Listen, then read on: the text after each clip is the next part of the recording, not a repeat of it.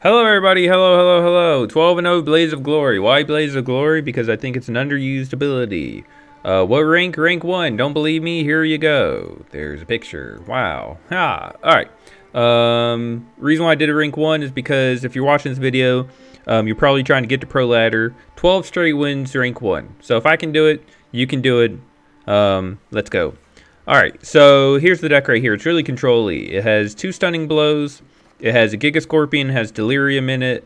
It has Hammond in it for movement. It has Hjalmar for damage. Has Karathi Heat Wave for control. And it also has the ability Blaze of Glory. Move a Skeleton unit from your deck to your graveyard, then damage it and enemy units by its power. So Blaze of Glory you're going to want to use with Yutta, and you're going to be using it with Skull, most likely. Sometimes you can use a Last Resort Raging Bear. A lot of the common bronzes. A lot of times you won't even be using Crow Messenger round 1, even though it's thinning. You'll use it round 2 after the opponent passes. Crow Clan Druid will be used with your Beast. Savage Bear, most likely with Crow Mother, sometimes with your Scenario. Scenario you're going to be playing round 1. Playing around 1 because that way you can dodge Bomb Heaver. Sometimes you need a lot of points in order to get out of round. Because since we're control-y, that means we don't have a lot of points starting out. And you don't want people to overwhelm you and then you lose a card down. So you just drop Scenario when you're going first. So going second's different because you can just grind people down. Hjalmar is control. You use it with whatever you didn't use, Yutta or Skull. Sometimes if you didn't draw Sigdrifa's Right, which you're going to be using as a final play with Blaze of Glory. So you Blaze of Glory the Yutta out of your deck and then use Sigdrifa's Right for 24 points. If you don't get that, then you're going to be using the Hjalmar on the Yutta or the Skull. Skull you're probably going to be playing at the end of round 1 to overwhelm the opponent to try to win the round. And if you don't play round 1, then you usually will play round 2 in order to get the Hjalmar. You always want to try to get 1 Savage Bear in your graveyard to get value off of it. Sometimes if the opponent passes round 2, then you'll play round 2. Savage Bear is what you're going to be using to beat the opponent's Azir Javid. And it's also going to be used against Uprising as bleed damage. Bearmaster gets value no matter what, so you never really need the Bonded. But if you have the Bonded, it's better, obviously. And then you have Delirium and Giga Scorpion Decoction. Delirium is as the last resort to kill the Azir Javed, and sometimes it can be used with Lindrega Larva. Decoction is used for Stefan and Damien and anything else that you need. Stunning Blow is good because it's good versus the Glynis as well as the Percival, which is cards that are really difficult to deal with otherwise. Hammond is movement. Movement's always good, especially on a body. And what you're going to be using with the Scenario is you're going to be using the 5 Druids that you have in the deck. 1 is Crow Mother. 1 is Grimmest. You have 2 Crow Clan Druids, and you also have Ermion. And so that's basically it for the deck itself. You have the Heat Wave, which is control-y versus shielded units. So it can take care of a boosted Hefty Helga. It can also be taking care of a shielded NR Defender. So it's actually a really important card in the deck. And it can also be used if the opponent defenders into Scenario. You can Blaze of Glory and then Heat Wave the artifact, which is fantastic. And so that's basically the deck. Like I said, Scenario, you're probably going to be playing round 1. Mulligans is very simple. The only mulligans you need to know is get rid of your bronzes. Get rid of your bronzes and always look for more gold. You always want to mulligan Yutta, of course, so that way you can pull it with the Blaze of Glory. And you always want to have 1 Savage Bear in your hand, because if you have 2, it's negating the value that you'll get in future rounds. Crow Messenger, sometimes you'll even mulligan them. It doesn't really matter. You probably don't want to mulligan too many Druids, though, because you only have 5 in the deck.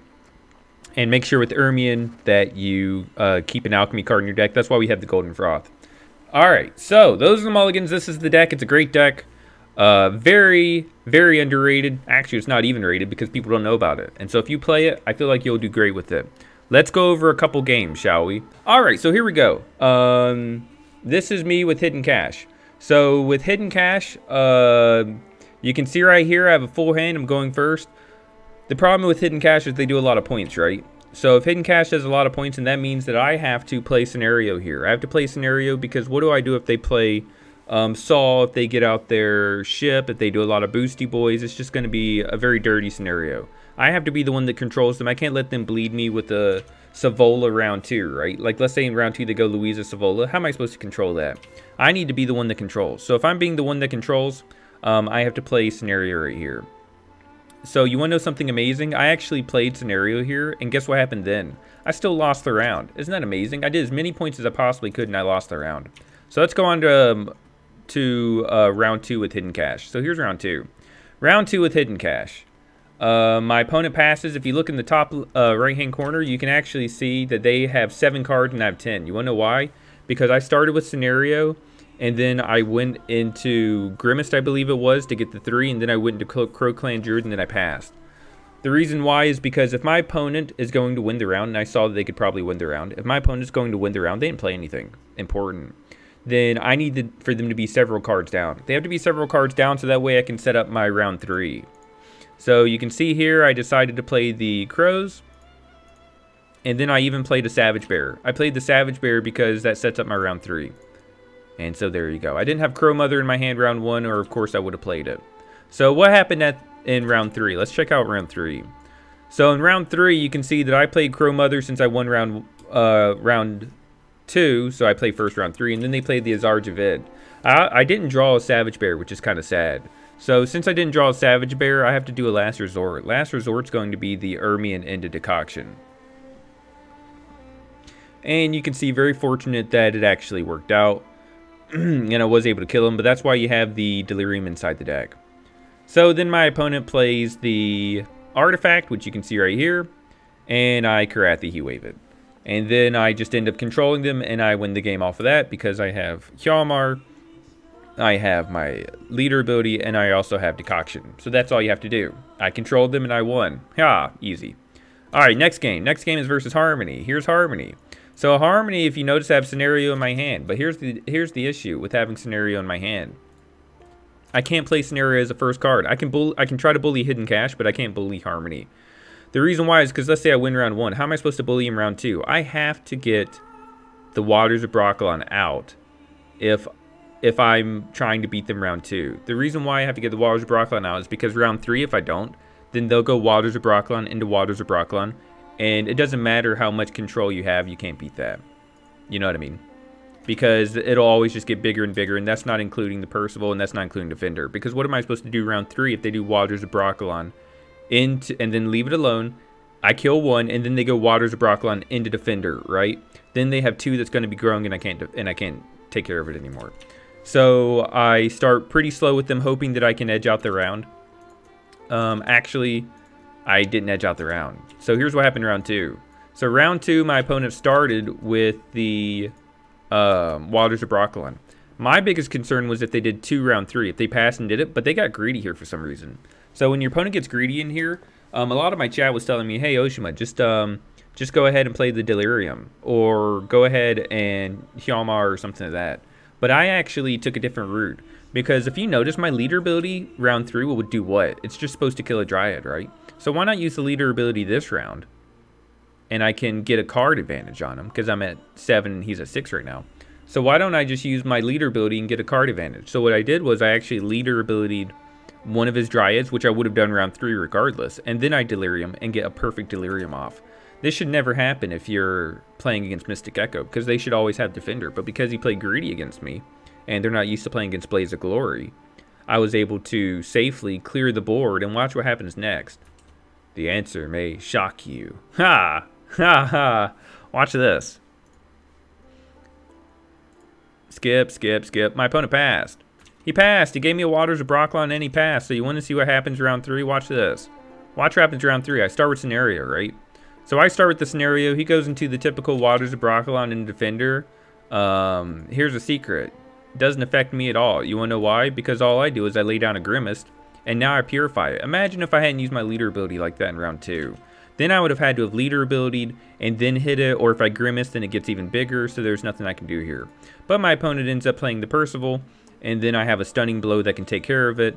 And you want to know something else? So after I took care of that, take a look at this right here. Here's the end of the game. At the end of the game, hey, where's Harmony end? Here it is. At the end of the game, look at this. Do you see any of his Waters of Broccolon? No. I took care of them all. I grinded them down. That's how much control you have in the deck. But you have to play it well. You can't just, like, be greedy with this deck. If you see something that has to be controlled, you have to control it. So my opponent ends up playing Barnabas, and look at me. I'm cruising right now. Like, it doesn't matter. Like, I'm not... He has 1 card left. The only poison he had was this right here. And you want to know something? He poisoned my Crow Mother because whenever I did this right here, I margined the Crow Mother. I didn't play Yutta until very late.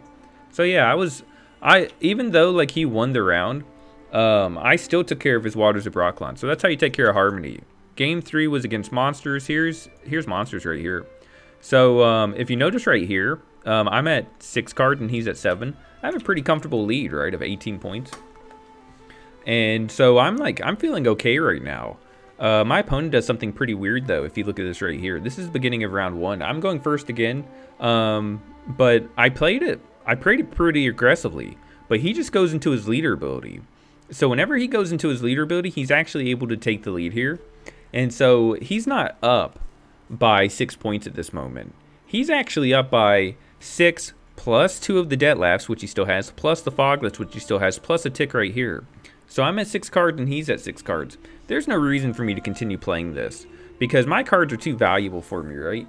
I just have to say to myself, okay, I'm not winning this round. Why would I bleed myself of my better cards? I'm at 6 and he's at 6. If I went down to 5 cards in this situation, I only have 1 card to catch up with them. But because I'm at 6 cards and I go to 9 cards, then I have 9 to 8 and 8 to 7 round 2. So I have 2 cards to catch up with them to not lose a card here. So let's move on to round 2. This monster game was actually pretty interesting. So he starts with the Corinthian into Plague Maiden. And so I have a lot of options here. I could, if I wanted to, Heat Wave this. But if I Heat Wave this, he'll play the second Plague Maiden, right? There's no reason for me to kill it. There's no reason for me to do anything like that. So I actually just play pretty slow with the Crow Messenger. You know what you know what my game plan here is in this situation? My game plan is for him to play a second Plague Maiden in the back. I want him to like try to do like a Kyrian all at once or something like that. But if he plays a Plague Maiden in the back, you know what I do? I use my Hammond and I move it to the front. That way he can only get 1 line of Plague Maidens. Isn't that smart? But this guy played really well. I didn't tell you, but he played really well round 1 too. So he actually goes into doing this. So this is a tricky situation here, because in this situation I could use the Delirium to kill these rats, but we know he has a second Plague Maiden in his hand because he Corinthired one. So what am I supposed to do in this situation? I instinctively know that I'm supposed to kill the Barghest, because you know what's going to kill the second Plague Maiden? The Heat Wave. So as long as I have that Heat Wave, I'm fine. He's always going to have 1 line of rats in this situation. So there's no reason for me to Delirium this here, because if I Delirium this here, all he does is he does the Barghest and then eats the second Plague Maiden. So what you do is you take care of the Barghest here, and then you just wait for, and he did the Yin, he did the Bone Talisman here, and here's where we stood round 3 after he did all that. And I just weathered the storm. So he actually had a card advantage and I had to use my leader ability. But I knew as long as I held on to my Delirium, as long as I hold on to my Karathi Heat Wave, I can disrupt his game plan. He didn't use the Morvid, so I didn't Delirium here. I still played extremely slow. The reason why is because why would I Delirium here if he has these that he can eat, right? I want him to try to use all of his abilities. So I saved the Karathi Heat Wave for his Plague Maiden. And then he and Drago Warriors the Night Wraiths, and then I do the Delirium. Only at this moment do I do the Delirium to try to counter his plays. And so, saving the Delirium for round 3 was really good. I used Hjalmar instead. And chat was like, oh, don't use Hjalmar here. But I knew that as long as I counter his rats, I should have a pretty good position here. And so I actually ended up winning this game. You can see I'm up by a ton of points. I ended up winning this game by not an insignificant amount. So that's how you beat rats. Let's go on to... should we go into Uprising? Alright, so here's Uprising. So Uprising round 1. If you look here, I started slow. I went first again. Every single game I went first.